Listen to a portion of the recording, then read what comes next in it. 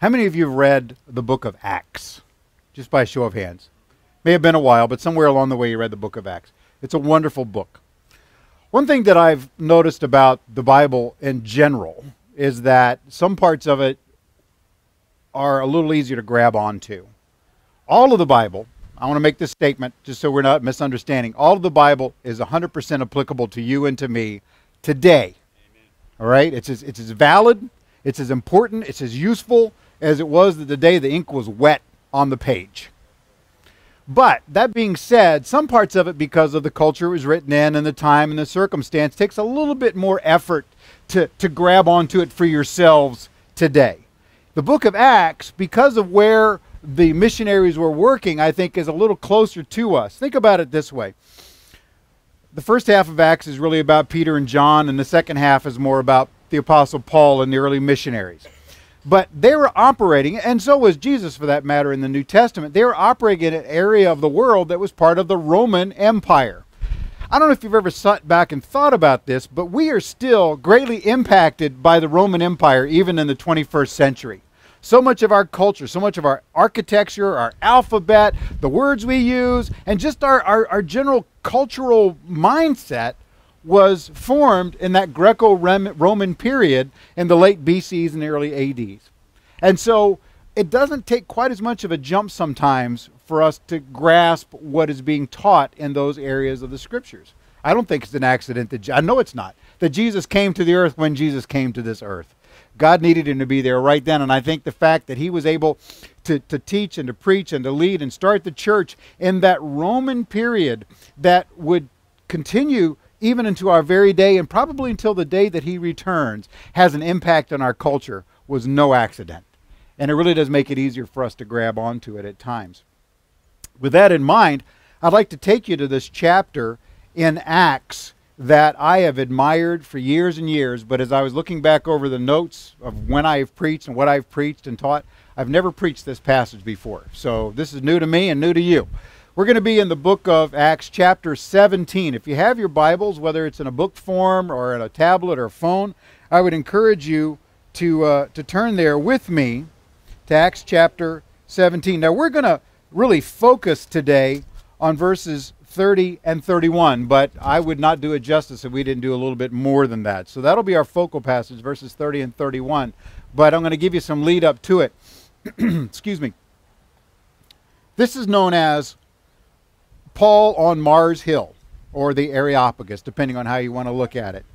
And my sermon title for today is very simply, A Sermon for Today. I believe that this passage is probably in all the Bible, maybe the closest to where we need to be in our daily walk, our daily ministry, our daily message to a lost and dying world.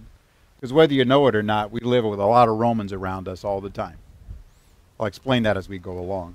But let me give you a little bit of context so you understand what's going on. This was during what is known as Paul's third missionary journey. If you're not familiar with the Apostle Paul, he was a Jewish leader, a learned man, and he was in the process of going out and trying to crush the early church when Jesus appeared to him on the road to a city called Damascus.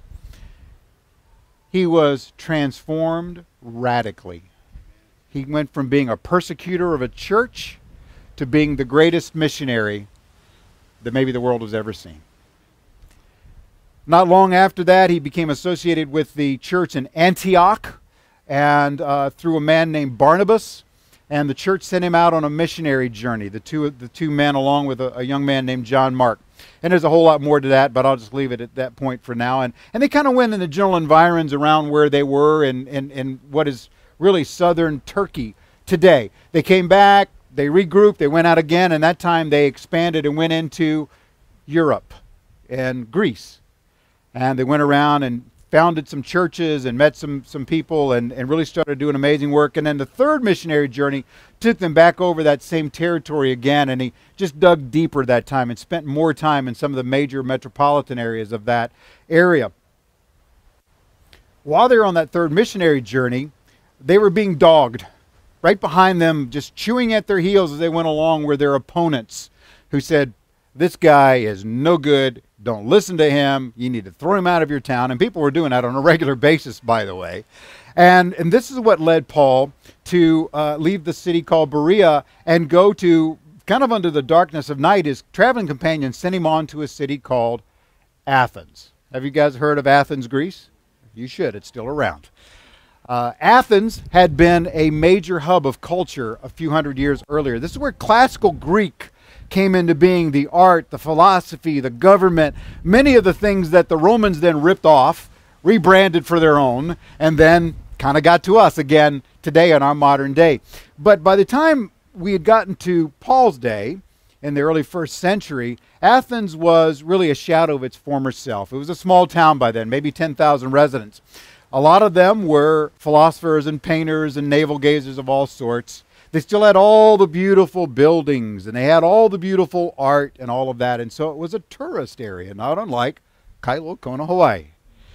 And so, but even though it had lost its former luster, there was still that sense within Athens, in Greece as a whole, that philosophy was king. And so Luke shares with us in the run-up to the sermon that the Athenians were all about learning what the new thing was. Does that sound like America in the 21st century? Guys, we used to call it a fad back in the day, remember? And sometimes fads would hang around for a while. But it seems like today, you just about grasp what the new thing is, and then they're on to the next. We've had some crazy fads over the year. I was thinking about that today. Did we just lose me? We okay? Okay, sorry. Just me. I was thinking about some of the... Pardon me? I know where you are. Okay. We had some silly fads in our times, right? We grew up with a pet rock. You guys remember that? I wish I could think of one thing like that. Dance crazes, right? The Macarena. Remember that? I mean, you see that in sports stadiums and whatever. And I actually know how to do that, but that will not be shown today. Sorry. I'm here to glorify God. Negative.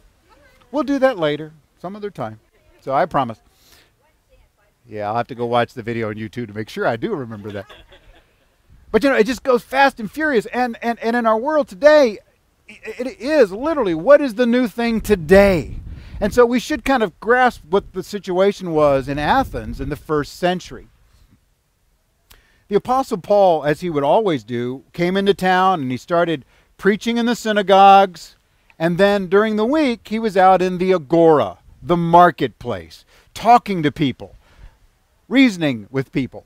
And I think that maybe his method was a little more intense, because Luke shares that when Paul hit town and he looked around, those beautiful buildings weren't just beautiful buildings. They were temples to foreign gods.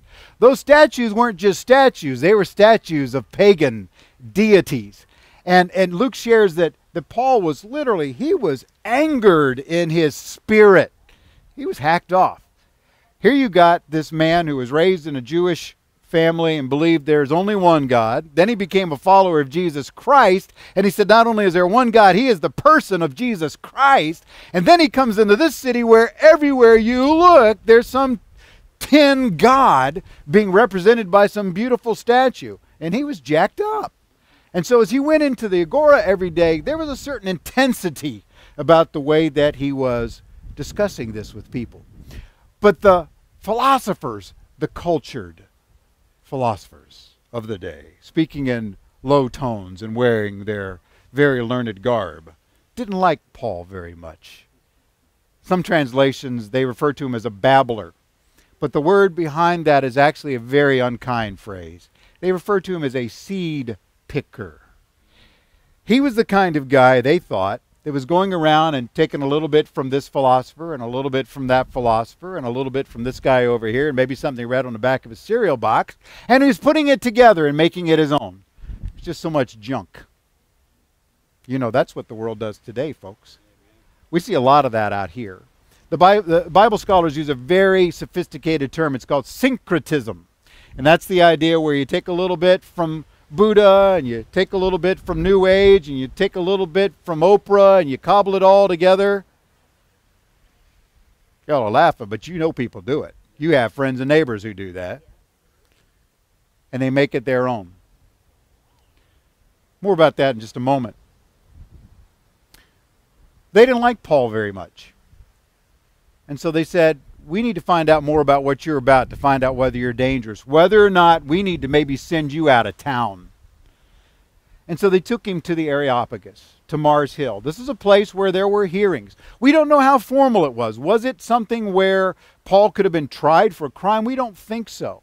But there is a sense from the scholars that what he went there for was they wanted to find out whether or not he fit into their culture. And if they didn't like what he had to say, they're going to say, Paul, we'll escort you to the boundary of town and send him packing.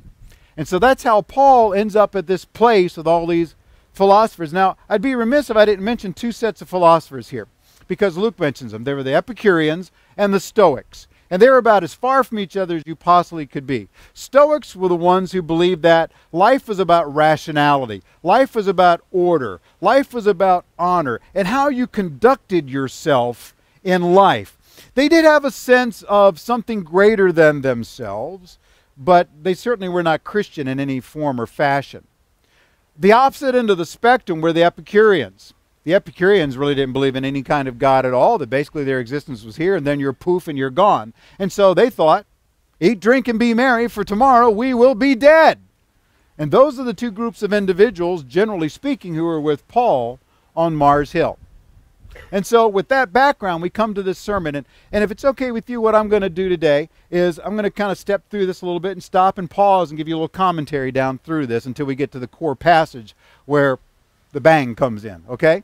So if you will, starting in verse 22 of chapter 17 of Acts, Luke, the doctor, writes, Then Paul stood in the midst of the Areopagus and said, Men of Athens, I perceive that in all things you are very religious. For as I was passing through and considering the objects of your worship, I even found an altar with this inscription, To the unknown God. Now understand, if you were one that was steeped in the rhetoric of that time, they loved public speakers. And lots of times it was more about how you spoke than what you actually said. Reminiscent of our world today, again, I think, at times. Because I dare say there are people that get a lot more influence than they probably should if people listen to the content of the message instead of the slickness on the surface. But this is how you would gain favor with your listeners, by complimenting them. Here's the amazing thing about it. He uses the word religious there, and I think religious then and religious now kind of means the same thing, because if you tell me I'm religious, I'm somewhat insulted in this world today. Because you understand that this word not just meant religious like we think about it, but it also had the sense of superstitious. And so he really pitched a loaded term at these folks as he started this message off. You're religious, but what is your religion all about? And then he mentions this unknown God. And I said earlier that we'd get back to the seed picker idea. Isn't that a lot of what the world presents today? I'm not sure about that religion. That one seems to have something that might work, so I'll grab that. And I'll grab that, and I'll grab the other, and I'll cobble together the system. But really what I'm trying to do is set up some sort of bumper system around me to protect me that no matter what happens, I'm covered. I've got a fallback position no matter what. Because just in case I'm wrong, I want to have something back there that's going to keep me from whatever that is. I'm not sure. And so this seems to be what was going on in Greece, is they had all their pantheon of gods, and if you've studied any of that, you know all those guys. They lived in Olympus, and they were a mess, weren't they? They were arbitrary as all get out. They just smite somebody because they didn't like the way they wore their hair. They'd sleep with humans and have demigod, half human, half gods. You guys read all that stuff? I mean, it's ridiculous, right? People still like that today, unfortunately. They seem to like that kind of thing. But yet they have this unknown God. Just in case we're wrong about Olympus, just in case we're wrong about Zeus and Apollo and Hermes, just in case we're wrong, he's the fallback God. He's the one that's going to keep me from being pulverized. I would say burning in hell, but I don't think they had that idea. Yeah, Hades, I don't know. But in any way. So he says, you guys are superstitious, and you got the fallback God. Now it's time to talk about that. Because listen to the next verse, the next part of the verse. 23, second part. Therefore, the one whom you worship without knowing, him I proclaim to you. In other words, all this other stuff you've got is junk. I don't mean to offend, but it's junk. I want to talk to you about the true God. And then he launches into this sermon in whole. Let's read this next part. This leads up to the focal passage. God, who made the world and everything in it, since he is Lord of heaven and earth, does not dwell in temples made with hands, nor is he worshipped with men's hands, as though he needed anything, since he gives to all life, breath, and all things. And he has made from one blood every nation of men to dwell on all the face of the earth, and has determined their pre-appointed times and the boundaries of their dwellings, so that they should seek the Lord in the hope that they might grope for him and find him, though he is not far from each one of us. For in him we live and move and have our being, as also one of your own poets have said, for we are also his offspring. Therefore, since we are the offspring of God, we ought not to think that the divine nature is like gold or silver or stone, something shaped by art and men's devising. I come from a part of the country where, and I'm being somewhat facetious and a little bit hyperbolic in what I'm saying, everybody was a Christian. I grew up in the South. Everybody was a Christian. You were either Baptist or Methodist, kind of what we had. Right? Maybe Pentecostals, a few around. And everybody was a Christian. Everybody went to church. Everybody grew up in the church. Everybody knew the pastor's name. Now, the truth is, a lot of people weren't Christians, but they had the cultural understanding of that. But when I would go, if I went and knocked on somebody's door and they came to the door and I started talking to them about Jesus Christ, I didn't have to start way back. I started with, let me tell you about Jesus. Let me tell you about you, and let's talk about how you and Jesus can get together. Right? I mean, that was the message, right? And there's a lot more to that, and I'll get there in a minute or two as well. Today, that's not the case. You don't believe me? Go read the internet.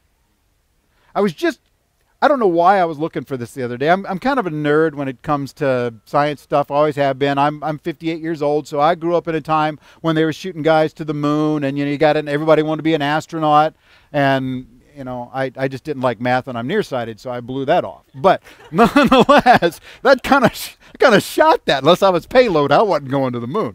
And so, but I'm kind of a nerd about planets and things like that. And living here with just the way we live here, nature is so in your face lots of times. And so I was sitting on my front lanai the other morning before sunrise, and I just had the sense, okay, now which way does the Earth rotate? And which way does it revolve? Okay, this is nerd stuff, right? Don't go to sleep on me. I'm going to stop right there. I'll keep moving. So I started looking it up. And guys, I stumbled across this website sitting on my front lanai at 5:30 in the morning with this person explaining why the Earth rotates from west to east. And it was the biggest hunk of malarkey, is that a bad word, that I'd ever read. He's talking about, whoa, back when the Earth was just a swirling bunch of dust, and then other dust came in and it lumped together, and because it was flying by, it started to spin, and over time. And then you get,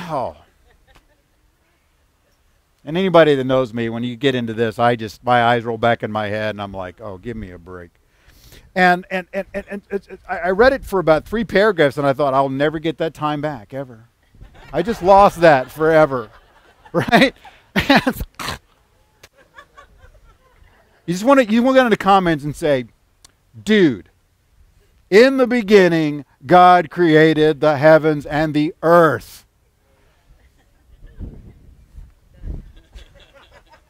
One sentence.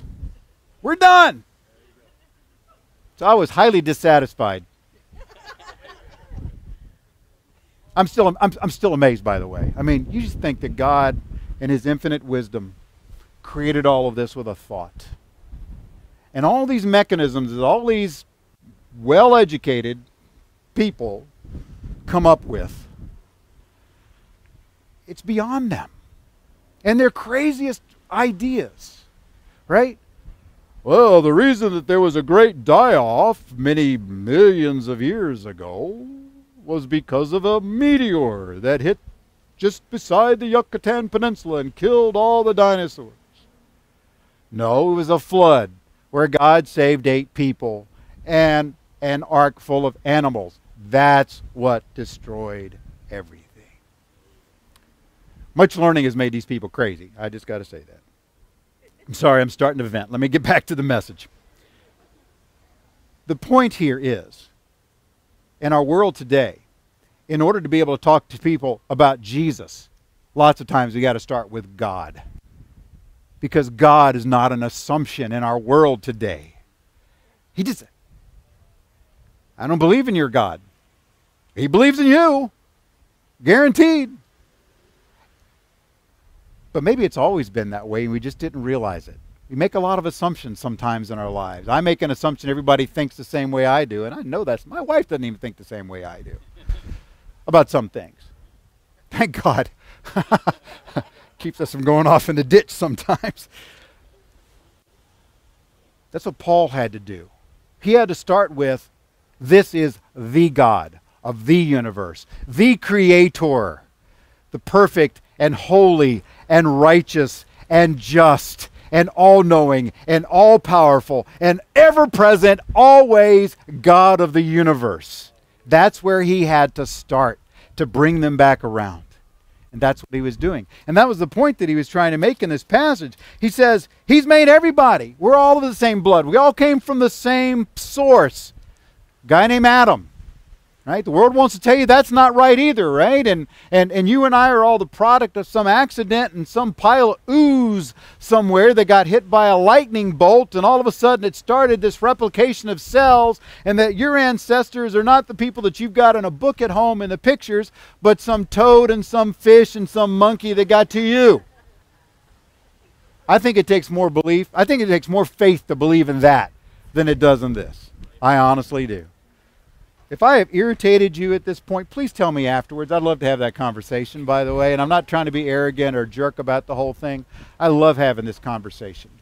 Because the world sure has tried to sell us a bill of goods, haven't they? And I think I've got a probably pretty sympathetic crowd here. But if any of you are just going, this guy has lost his mind, I can't get out of here soon enough, would you hang in here for just another few minutes? And it'll all be worthwhile, I promise. So, he says he's made every nation. By the way, he says he's not made. He doesn't live in a temple. He does not made by hands. God is bigger than us. He's greater than us. And he doesn't need you nor me. I'm just so glad that he does use you and I. Isn't that wonderful? But he doesn't need me. I was reminded, okay, more geek. I was always reminded of Star Trek V, terrible movie, but the great line where this creature that's supposed to be God tells Captain Kirk that he needs a starship. And Captain Kirk, probably the smartest thing he ever said, he goes, excuse me, why does God need a starship? And I thought, boom, that's kind of Christian in its own way. So thank you for that. That was pretty cool, every so often. But it says not just that he doesn't need to be he doesn't need us. He makes everybody on the planet, and he says he's determined our pre-appointed times and the boundaries of our dwellings. That's talking about two things. It's talking about the nations that God has ordained to be on this earth, but it's also talking about the seasons and the places where we live. God is in control of everything, ladies and gentlemen. I hope you believe that. None of this is an accident to God. God didn't just spin it out and then just walk away and say, catch up with me later. God cares about everything that's going on. He knows about everything that's going on. And when you pray to him, he's a God that can get it done. And that's an important aspect, because the gods of the Greeks and the Romans didn't really care. Our God does care. If you're here today and your life is a wreck, or maybe it's heading into a wreck, or you're just coming out of a wreck, or maybe it's just perfect today, God cares about all of that stuff. He cares about what you're going through. He cares about the things that you're struggling with, whether it's trying to put a 5 where a 50 needs to go, or you've got some kid that's just absolutely decided they're just going to just blow you off and go do their own thing, or because the crowd here is like me, we're kind of getting a little longer in years, you're kind of just facing some things like the end of your career or your health or whatever like that. He cares about all of that, and he wants to be involved in your life. And this is what Paul is trying to share here. But then we see this. This is our focal passage. You say, that took a long time. This is going to be easy. Truly, verse 30, truly, these times of ignorance God overlooked, but now commands all men everywhere to repent, because he has appointed a day on which he will judge the world in righteousness by the man whom he has ordained. He has given assurance of this to all by raising him from the dead. You see, here's the problem with philosophy. Here's the problem with the world, is that people are going about doing their thing with no thought about what the next life has to offer or what will happen to them. The Bible tells us in Hebrews 9:27, it is appointed to man once to die, and then the judgment. That is going to happen to everyone. Now, if you looked at that verse like I did, and I had to really noodle over this week, and I had to pray a lot. It says, wait a minute, these times of ignorance God overlooked. What's God overlooking? Does God overlook sin? Is that what he's saying there? No. Yes and no. The problem with America today, our mindset is we're very individualistic. Would you agree with that? It's all about what I'm going to do, what's required of me. The Bible is written more from we're part of a greater whole idea, right? And so the church, not the individual, if you will, from a New Testament perspective. Even back in the Old Testament, it was about the nation of Israel, not the individual. The individual is never greater than the group, never greater than the whole. And so when he says God overlooked, what he's trying to get to is this. God punished the earth. He flooded the earth and destroyed all living beings that breathed air except for for Noah and his family, the 8 people in the ark, plus the animals that they had put on there. Destroy the earth. And he said, I won't do this again by flood. But he did promise one day there would come judgment. The entire New Testament points toward that day of judgment. But God has been long-suffering with humanity to leave us here. And I know those of you who are Christians here today say, how can God hang on any longer? Has this world gotten so wicked that it is not time? I've heard people say, if God doesn't punish us, he needs to ask forgiveness of Sodom and Gomorrah. I don't agree with that, but I think it's a catchy little line, right? I mean, this world is messed up in so many ways. And our country just seems like talk about every new thing, it seems like almost every day you pick the paper up and you think, I didn't think we could go any deeper into the morass of sin and depravity. And yet deeper we go and deeper we go, right? And yet here's God waiting. And I'm so glad he is. You know why he's waiting, right? God desires that none would perish. The reason he's waiting is because of his mercy and his grace. He's waiting for more people to come into his family. He's waiting for more people to become followers of Jesus Christ. He's waiting for more people to go, this doesn't work. You guys know what I'm talking about? You are Christians. Haven't you had some lost people that are friends and families of yours? I've got one guy in particular I always think of, and I call him up from time to time, and his life has just become a mess. And I'm a good enough friend to this guy that I remember the conversation, it's been a long time ago now. I said, so how's that working for you? Dead air on the phone. Not so good. I have the solution. He's called Jesus. God is waiting because he knows the end. And he's not in a hurry. Aren't we glad of that? I know sometimes you go, God, even so, come quickly. But when he does, the judgment begins in earnest. And if you've read the book of the Revelation, this is not going to be a place to hang out. It's going to be awful. Let's not rush that if we don't have to. All right? We're going to be with God for an eternity, folks, if you're a follower of Jesus Christ. So a few more years here is not a problem. Right? You think, I don't know if I can stand it. If you can't stand it, imagine how God feels about that. You know what I'm saying? The time is coming. The time is coming. And he says that he has appointed that day, and he will judge the world in righteousness by the man whom he ordained. Jesus is the judge. Why is Jesus the judge? Because Jesus died on the cross for you and me. You see, God is holy and perfect and has never made a mistake and has no evil within him. Unfortunately, mankind has all of that. And the Bible calls that sin, falling short of God's perfect standard of sinless holiness. And the Bible says that the punishment for that, the wages of sin, is death. And that doesn't mean just one day you're going to stop breathing and they're going to have put you out in the ocean or have a memorial service for you. That's talking about spiritual death, separation from God for an eternity. Because not only does God not want to do with your sin and mine here, he definitely doesn't want it in his heaven.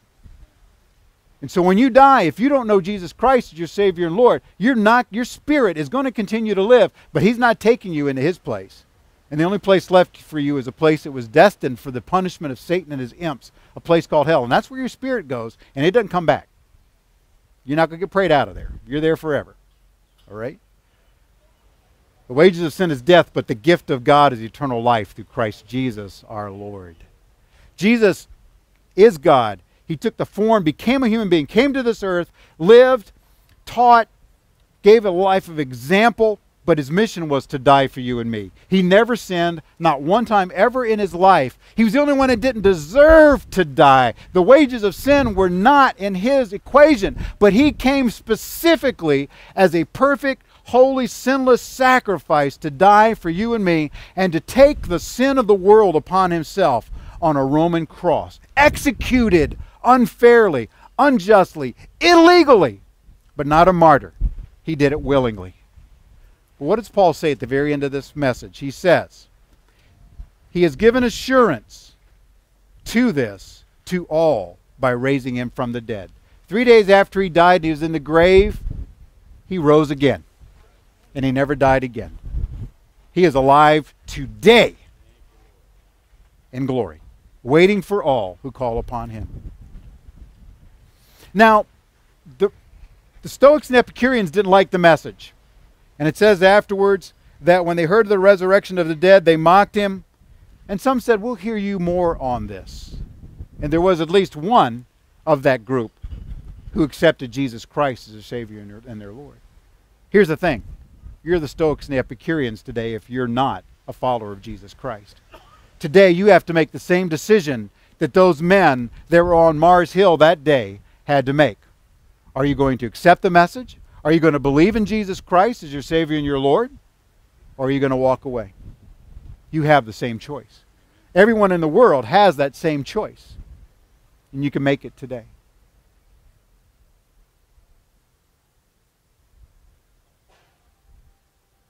Paul writes in Romans that if you confess with your mouth the Lord Jesus and believe in your heart that God has raised him from the dead, you will be saved. That means saved from that destiny of hell. It means saved to a relationship with the God of the universe. It means no longer having to cobble together some seed picker pile of garbage.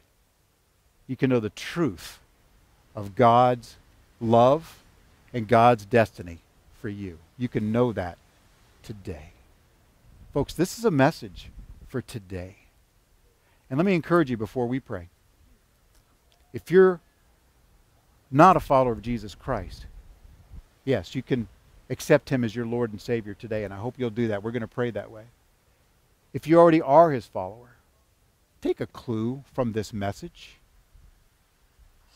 Maybe read back over it yourself and draw it into your own spirit, because you know people that need this message.